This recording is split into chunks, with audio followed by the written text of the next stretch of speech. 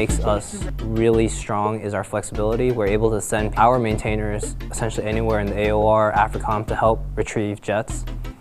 They're able to work in almost any environment with essentially little to no support.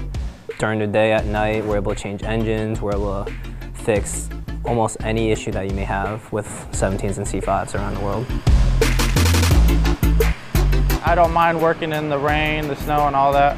What means the most to me is like knowing what we're doing to make an impact on the mission in the AORs and stuff like that. What we're doing to help aid people, to get people back.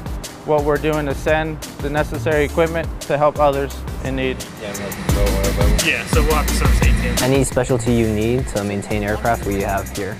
We're able to send one guy to either go retrieve a C-17 or a C-5. A lot of our specialties have crew chief tasks signed off, so they're able to go retrieve or catch jets, launch jets, do basic crew chief tasks such as tire changes. So it's just part of being flexible, the whole full spectrum readiness.